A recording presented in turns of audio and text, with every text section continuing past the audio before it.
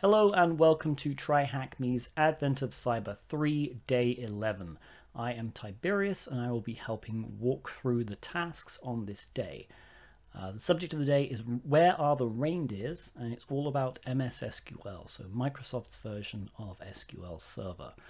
Now, MSSQL is a relational database management system, and a good way to think of relational databases is you have groups of tables, and some of those tables will have relationships between each other. So there's a good example here. In this example, you have three tables: electronic items, customers, and invoices. Each item in the electronic items table has an ID, a name, a price, a quantity. Each item in the customers table has its own ID, name, email, and phone. And then you have an invoices table which effectively kind of links the two tables together. So it'll refer to a customer and one or more electronic items. The invoice table will refer to an entity from another table using the ID. So for instance, the electronic items ID and the customer ID here. This way we only need to have the customer details and the electronic item details written once instead of copying them to each new invoice. This case is a simplified example of a relational database. The figure below shows how the three tables are connected. So you have the customers table here, electronic items over here, and then invoices, and you can see so customer 103 has electronic items 1 and 2 on their invoice. And you can see that means that Rita, who is customer 103, has an invoice for USB flash memory and a laptop. So hopefully that explains kind of how that works. Instead of copying all of the data into an invoice table, you just refer to the IDs from the other tables. Okay, so let's get on with the questions. We got to check the running services on this IP address. Now I have to note you have to start the machine up here and leave it running for like 5 minutes or so the services all boot up. Let's copy this IP address though. So we're going to have to use nmap because the first question is to find the open port. Obviously we're going to use the clipboard to make sure we can copy it across into our attack box here. And if we do nmap dash capital P lowercase n, so we don't have to ping the machine, and then paste the IP address, and we'll do a quick nmap scan. And because this is going to be a default port, the default top 1000 nmap scan should work. So we'll just wait a few seconds, hopefully. And there we go. So the server is obviously MSSQL and then the dash S for server. So we got 1433, and as you can see, that was the answer I got earlier as well. Knowing the MSSQL server is running and accessible over the network, we want to check if our username and password are still valid. You can use the command sqsh, or sometimes pronounced squish, which is an interactive database shell that can communicate with MSSQL server. So luckily we have the username and password, the system administrator username here and their password there.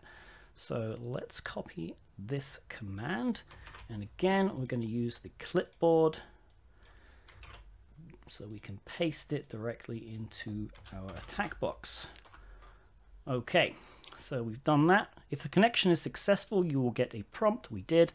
What is the prompt that you received? It's a 1 followed by a closing triangular bracket or a greater than symbol, whichever one you prefer. And that's the correct answer there. Okay, McDatabase admin told us the database name is reindeer, and it has three tables: names, presents, and schedule. To display the table names, you could use the following syntax: select asterisk from table underscore name where condition.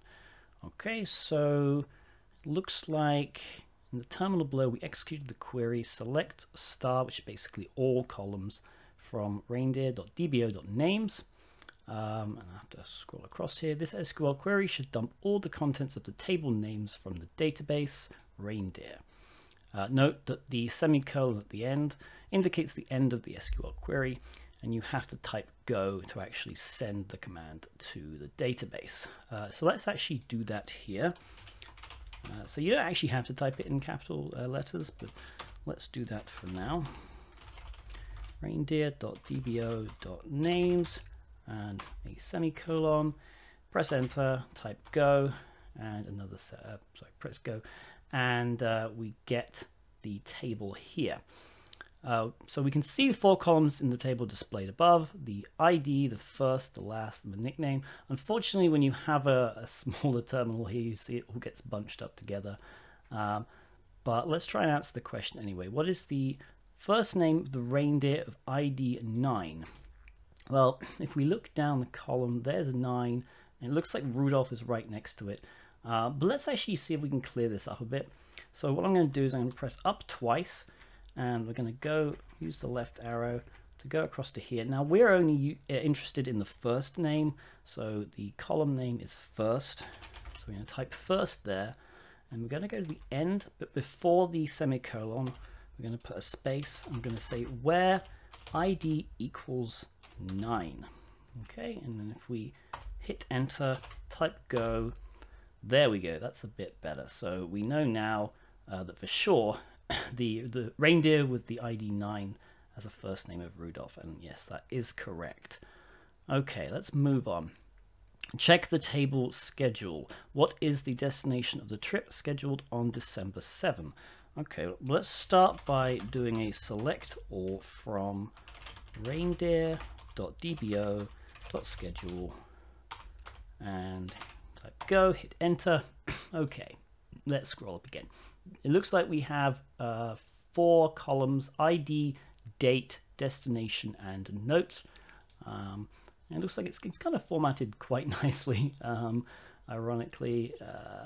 But let's say, so what's the destination of the trip scheduled on December 7th? Well, there's December 7th. It looks like the answer is Prague, right? But let's actually try and get a better answer here displayed. So the destination is what we want, the column. So we're going to replace the asterisk with destination. And then we're going to go where, I believe, was the column called date? Yes, it was. Okay. Where date equals, and because this is going to be a string, you need to put in basically apostrophes or single quotes. And the was December 7th, right? So DC 7 2021. And press enter, type go, press enter again, and there we go. We get the same answer, Prague, and it is the right answer. Okay, moving on. Check the table presence. What is the quantity available for the present power bank? All right, let's do a select all again from reindeer.dbo.presence, semicolon, type go, press enter. Okay, this one looks like it displays quite nicely. So finally we've got one that works. What's the quantity available for the present power bank? Well, if we go down here, power banks there, it looks like the quantity is 25,000, but again, let's do it properly. So we'll go up, we will replace the asterisk with name, sorry, not name, we want the quantity, and we'll go to the end, do from, so not from, where name equals, and then again we want single quotes, power bank, and press enter and go, and yeah, there we go, confirmed. The quantity is 25,000, and that is indeed the right answer. Okay, you've done fantastic work. You've helped McDatabase admin retrieve the schedule. Now let's see if we can run MS Windows commands while interacting with the database. Some MSSQL servers have XP_command shell enabled. If this is the case, we might have access to something similar to a command prompt. Now, this is true for a lot of older SQL servers. It's very dangerous if it is enabled. Hopefully, it won't be on most production servers, but you never know. The command syntax is XP_command shell, and then within single quotes, the actual command you want to run, obviously followed by a semicolon. It is still technically an MSSQL statement, so it does have to end in a semicolon. Let's try a simple who am I. Okay, so let's do XP_CMD shell, and then we'll do single quote, who am I, single quote, and then obviously a semicolon.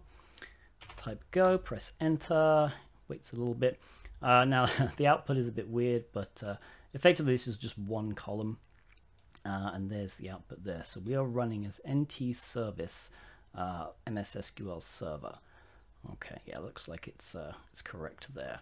We can run other commands that we execute on the MS Windows command line. For example, we can use dir to list files and directories, and type file name to display the contents of a file. Consider the example in the terminal window below, where we reveal the contents of the text file windowsupdate.log. Okay, so in this case, they're using xp_command shell to basically display this C windowsupdate.log file, which looks like it's displaying it here. Okay, there is a flag hidden in the Grinch user's home directory. What are its contents? All right, so let's use xp_command shell to first do a directory listing of the C /users directory, semicolon, go. Okay, so we scroll up. So directory of C users. So obviously you've got the admin, administrator, Grinch, database admin, and public. So we're obviously interested in Grinch. So let's press up twice, modify this path so we include Grinch. So now we're looking in Grinch's home directory.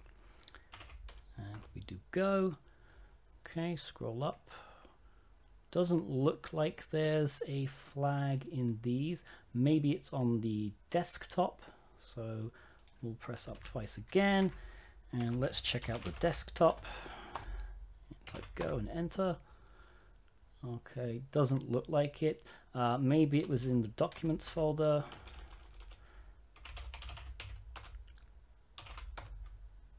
Okay, yeah, it was. All right, so the flag is in the documents folder. So now that we know the path, we can use the file command to actually view the contents. So we're going to put flag.txt there, and then we're going to go all the way back, and we're going to replace dir with type. And when we hit go, we should get the flag, and there we go. We can copy that in there, and it is the correct answer. Okay, well, thank you very much for watching. I hope you've had fun on this Advent of Cyber 3, and yeah, I hope you enjoy the rest of it. Thank you very much.